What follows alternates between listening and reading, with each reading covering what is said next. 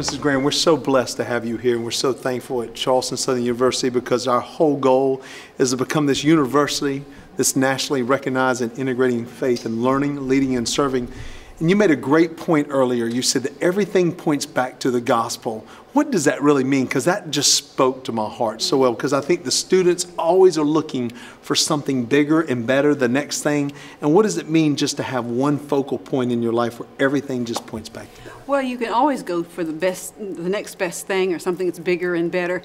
But I think when you get there, you find that it's not there, that it really is an empty promise. And the gospel is not an empty promise. The gospel has been lived. The gospel has been proven. And I know for me, the gospel is everything, you know, and it's, people see the gospel and think, oh, it's a, gospel of condemnation. Not at all. It's a gospel of grace. It's a gospel of love. Jesus is always saying, come. Come. He doesn't push us away. And he really, he opens his arms for us. He doesn't condemn us. He doesn't judge us. He just says, come. And I think a lot of people also say, well, when you come to Jesus, you got to quit smoking, you got to quit drinking, you got to quit doing this and that and the other thing. That's not the issue. The issue's come, and you'll find out how wonderful Jesus is and what a difference he makes in your life, that you're willing to give up whatever he puts his finger on, but let him put the finger on it.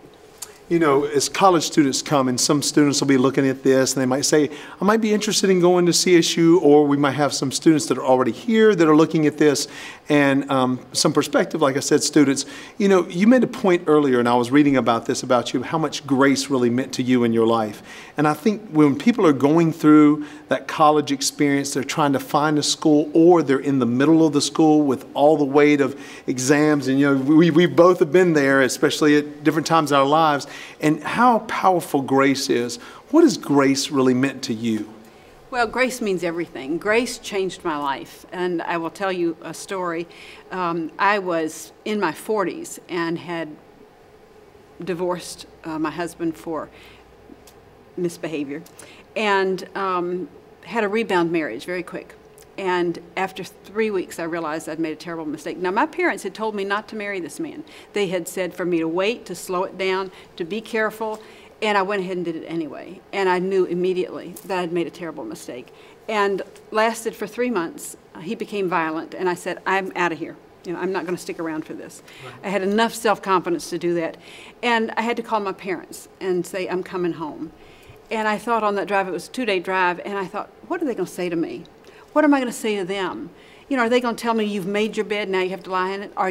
We're tired of fooling with you, we told you so, just go make it your own life yourself.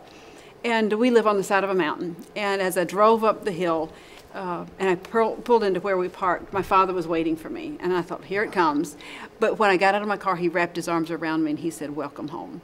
And my father isn't God, but that's exactly what God does for us. We can come with our brokenness, whatever it is, whatever the sin, whatever the issue, and he welcomes us with open arms. He wants us to come. He desperately wants us. He's somebody who loves us desperately, and that's a nice place to live. Wow, what the power of grace. Last question. So let's say the students are looking at a prospective university and they're saying, what's the value really of a Christian education? You've been in a lot of different places. You've been on multiple campuses. You've seen life. You've lived in different areas. I've lived up north and everything else. So if somebody was looking at it, what would you say now with all the life experience that you have, what would you say that the value is of having an education that's really centered on Jesus? I think for me, the value of Christian education is we live in a complex world. There are no easy answers, and the issues are really very serious. It's important to have a Christian worldview so that you know how to approach those issues. I don't care what the issue is, whether it's your sexuality, whether it's your political view, whether it's who you're going to marry, what your life is going to be, how you're going to raise your kids. To have a Christian worldview is so invaluable. So I think that's what I would say is important about this school.